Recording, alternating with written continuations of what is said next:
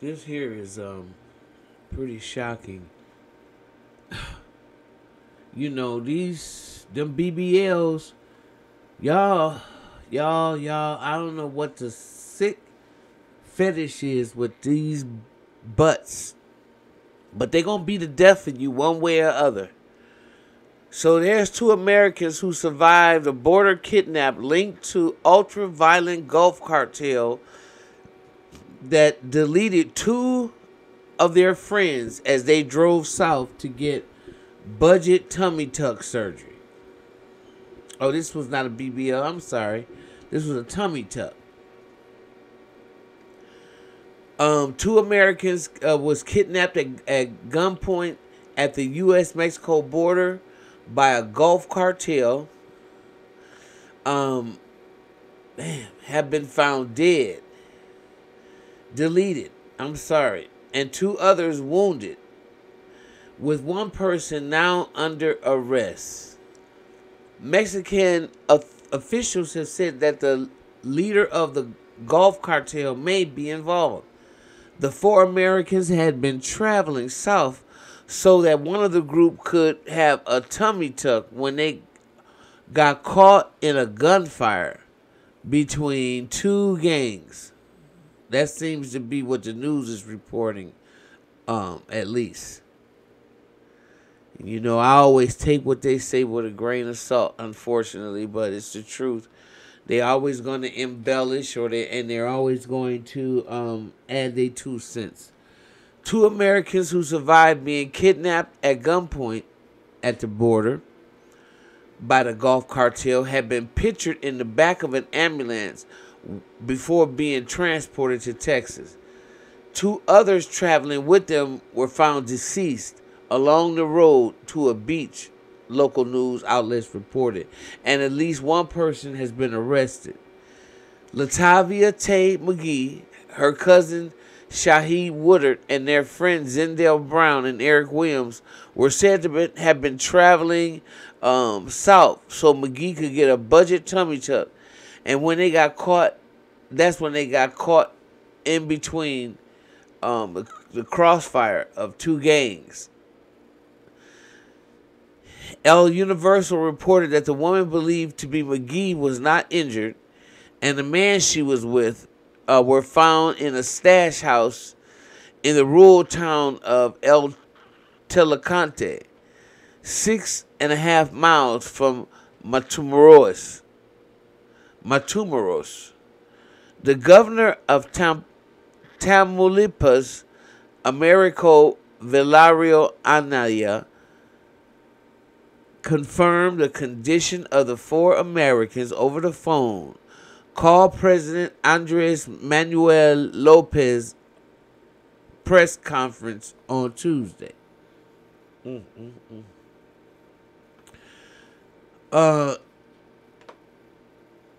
She said, wow. The governor, Amario Valerio, said that there had been close attention on the incident and medical support is being provided to the surviving victims, while the president vowed those responsible will be punished. There is no impunity. There is someone under arrest, Lopez said. Those responsible are going to be found. They are going to be punished, as was done when they murdered women and children in Vassapie from LeBaron, Millen Langford family. All involved were arrested. The Tamaulipas State Attorney General's office said that four American citizens deprived of their liberty last Friday were found about 7:30 a.m. on Tuesday.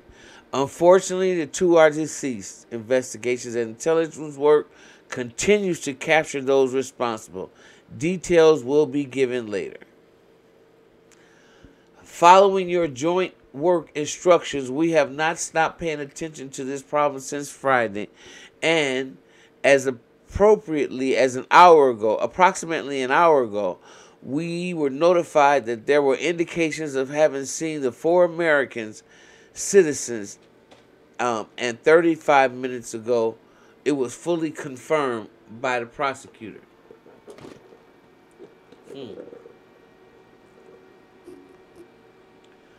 Of the four, again, two of them are deceased, and one person injured, and the other is alive. The ambulances and the rest of the security personnel are on their way to give corresponding support for their transfer and any other medical support that can be given. Lord have mercy, Lord, Lord, Lord. What a nightmare. What a freaking nightmare. You get caught up in some craziness. Republican Representatives Dan Crenshaw of Texas and Michael Waltz of Florida recently introduced a bill that will give Biden authority to use the military against these cartels in Mexico. Wow. That is absolutely insane. They got a picture. McGee is sitting on the ground after the vehicle she and 3 other U.S. citizens was traveling on was shot at by kidnappers moments after they drove into the Mexican border city of Matamoros. So that's what you call a true, bona fide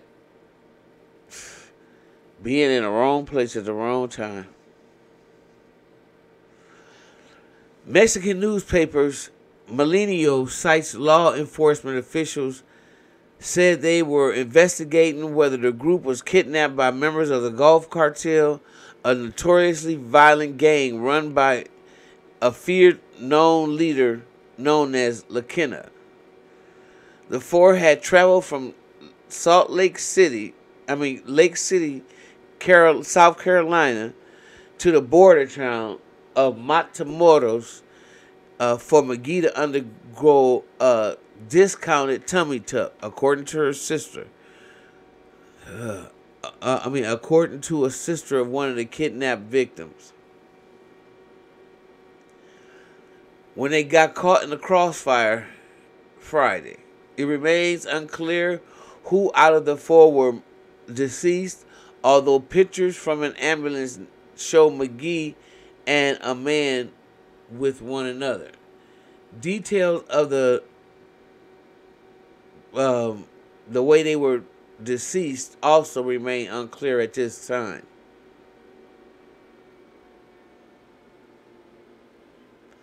You know, this makes you think about Shanquilla Robertson, and the lack of commitment. To me, it seems like, to find out what is going on. And it also reminds me of Malcolm Shabazz. Went over there into one of those bars, and all of a sudden they said he started arguing with somebody over a beer tab, and he ended up beaten to death.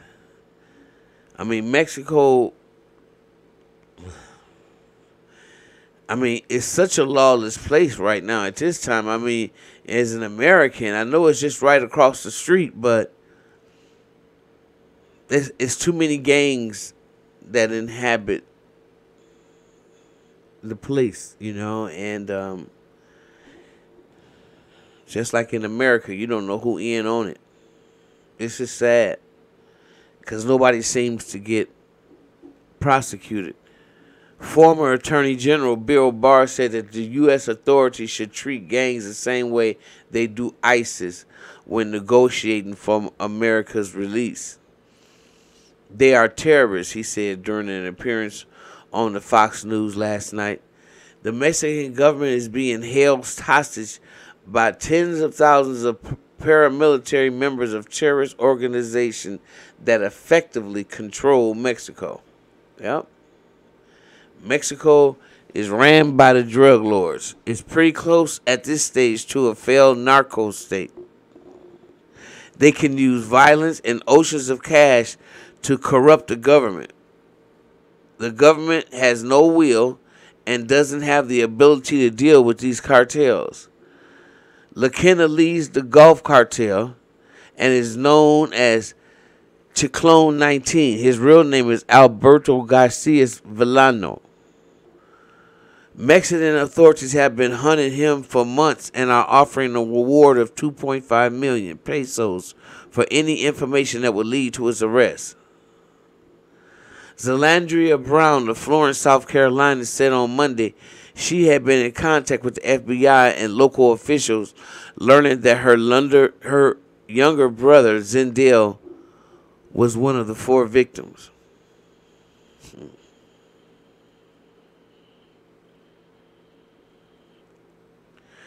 Mexican states under U.S. do not travel warnings. I mean, because it is. It's a dangerous place to be. It is. It really is dangerous. This is like a bad dream you wish you could wake up from, she said in a phone interview with the Associated Press. To see a member of your family thrown in the back of a truck and dragged is just unbelievable. Zelandria said her brother, who lives in Myrtle Beach, and 2 friends had accompanied McGee, and that group was extremely close, making the trip in part to help split up the driving duties.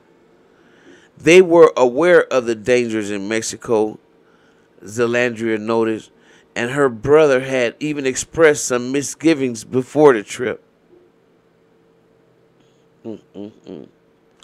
Zindel kept saying, "We shouldn't go down. We shouldn't go down." That was his intuition.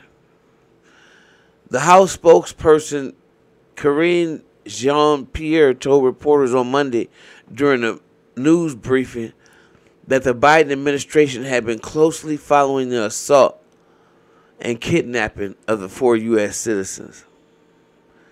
These attacks are unacceptable, she added. Tell me about it. So was